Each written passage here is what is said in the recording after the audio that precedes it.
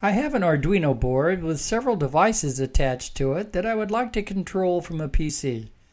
We can do it with Arduino's serial monitor, but that's too much work and it makes me remember too many codes. There is, however, a better way using Visual C# from Microsoft. Using clicky buttons and scrolly bars and a colorful GUI, it is a lot more efficient and easy to operate than the serial monitor. Can we make this Windows GUI work? We'll see on today's episode of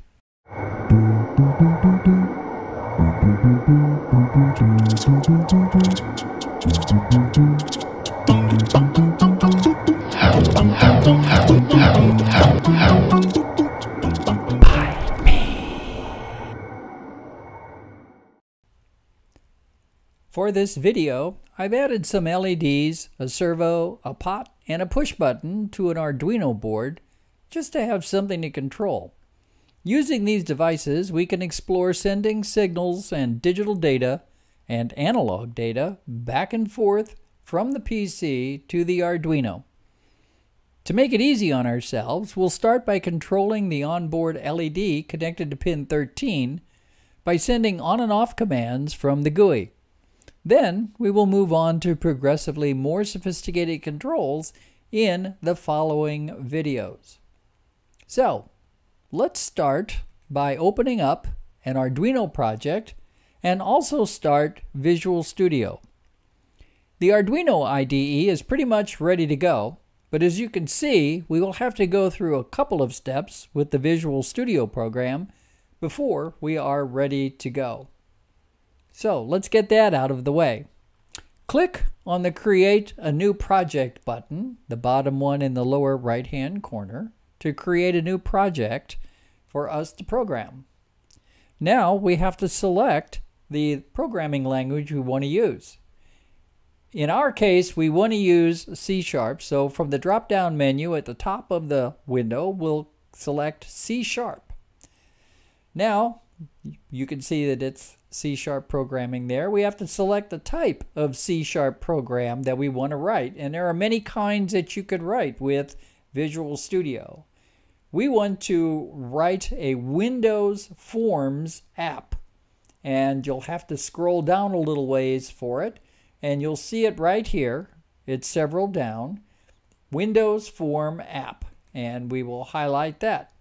If you have trouble finding it, you can always go to the search window, type Windows Form in it, and then it will narrow your search considerably. So, now we've got the application type that we want to use all selected.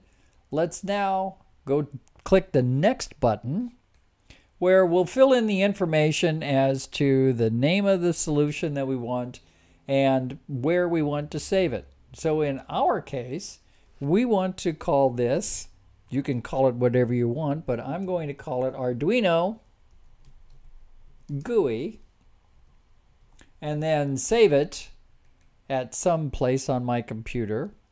I'll allow it to go to its default, and then it will give it a default solution name, which is the same as the project name. And then click Create. When you click Create, you should get a blank C# form and an empty Windows project for us to program. You should now see the Visual Studio Editor with an empty Windows form on it, and you should also have an empty Arduino project open. The first thing we must do is to set up serial communications between the Arduino and the PC. To do this, we need to enter programming in both of the IDEs. So, let's do the Arduino programming first. In the Setup section, we will put the code to initialize the serial port. Entering the command serial.begin with an argument of 9600, we'll set up the serial port to open when the program is executed. We will use the rest of the default values for the serial port, which are 8-bit, no parity, and 1 stop bit. We can do this because C# also uses the same default values and everything will sync up well. Also, we need the name of the COM port the Arduino uses later in the C# program. So let's look it up now. Pull down the Tools menu and look at the port name by scrolling down to where it says port. And in my case, it says port is COM6. So I will remember COM6 for later. That's it for the Arduino. Now we have to do the same thing for C#. Looking at the form, you will notice that to the left there is a selection for a toolbox. Clicking it will open a menu of all of the available controls and GUI elements available for us to use. Click on the push pin at the top of the menu to keep the Tools menu open. First, we need to set up the serial port. Scroll down in All Windows Forms to Serial Port in the S's. Click on it, and then click on the form. You will notice that this control is not visible on the form, but you can see it in the section below. The serial port is not a visual control. It works in the background running in a separate thread. Click on the serial port control to highlight it, and then look at its properties in the lower right-hand corner of the programming environment. You will see that the baud rate is already set to 9600, along with all of the other settings that we just talked about. Also, we need to match the serial port that the Arduino uses that we looked up before. So set the port name down here to match that selection. In my case, it is COM6. Now, with those properties set, we need to enable the serial port for our C# program.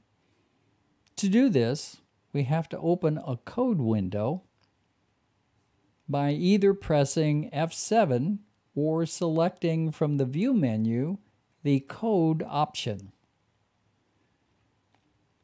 A new tab opens with the basic framework for a program.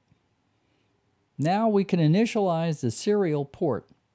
This is done in the form function. Click to add another line of programming after the initialize components and enter the command serial port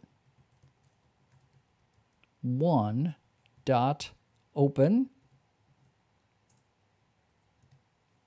with an open and close paren and then a semicolon. That command will initialize and open the serial port at runtime. That's it for the serial port setup. Finally, we can make the form functional. Our objective is to have a button we can press to light the LED on the Arduino pin 13. So let's do that. Click on the Design tab to view the form. In the toolbox, click on the button control at the top, the button control, and then click on the form to drop it in place. Do this procedure again for a second button. Click on button, drop it on the form. We can move them close to each other. Let's make the first button turn the LED on. So click on the button to highlight it. Then go to the Properties window and change the text property to say Turn On. Scroll down to the T's. It will say text property is right now button 1. Highlight that and say turn on. That will be the label on the button. Now scroll up to the top to the name properties and change that to on button. Okay. The name property is the way we will reference that button in code. It's like a variable name. Now change the same properties on the other button to off button. Click on it since we're right here. Change the name to off button. And then scroll down to the text properties and change it from button 2 to turn off. The GUI part of the project is complete. So now we have to program the events that will send commands to the Arduino. Double-click the Turn On button. The code window opens, and you will see that Visual Studio has created a function stub for the click event for the On button. We will add code to this event to send a command to the Arduino when the button is clicked. In between the braces, click Add a comment that says send command to the Arduino to turn pin 13 on. Okay, follow that with the command serial port 1 to identify the serial port we're talking about, .write, which will be the command that sends a string to the serial port, and follow that with the argument of a capital A in quotes. We will program the Arduino to turn the LED on when it receives a single character, capital A. With this, we are finished with the Turn On button. Now, program the Turn Off button the same way. Click on the Forms tab to go back to the form, then double-click on the Turn Off button to create the code stub for the click event for the Off button. We will do the same thing for the commands here, except we will modify them to send a lowercase a. So the easiest way to do that is to just copy with a Control-C the code from the Turn On button and modify the contents to just turn off the button, or to indicate it turns it off, and send it a lowercase a. At this point, the C# program is complete. Now, it's time for us to make the Arduino respond to the commands. First off, we need to set up pin 13 as an output. In the setup function, we'll add pin mode 13 as an output, and that initializes pin 13 so that it will turn on and off the LED. Also, we need to create two variables for us to use to help decode the commands. So at the top, we will define a string called data to hold the information that gets transmitted, the string that gets transmitted from the PC, and then we'll create a char variable called D1 to hold the first character of that string. So we have the variables in place for us to use. Now let's go ahead and program in the loop function all of the stuff that we need for catching the string and doing something with it. So first off, we need to check and make sure that there is a string available that got sent from the PC. Otherwise, we don't want to do anything. So if the serial.available function tells us that there is a string available, what do we want to do? Well, we want to put that string into data. So data equals serial dot read string function and then a semicolon. Okay, that will put the string in data. Okay, so now that we have the string in data, let's strip off the first character because that is the code that will determine what device gets affected. So D1 is equal to data dot char at position 0. That will put the first character in D1. So we can test that character to see what we need to do with it. At this point, all we're going to do is turn on pin 13 LED. So we've already set up so that if it's a capital A, we turn it on. If it's a lowercase a, we turn it off. So we can take an if statement. If D1 is equal to a single character A, then we digital write to pin 13 a high to turn it on. Okay, that's all we do in that case. Else, if D1 is equal to a lowercase a,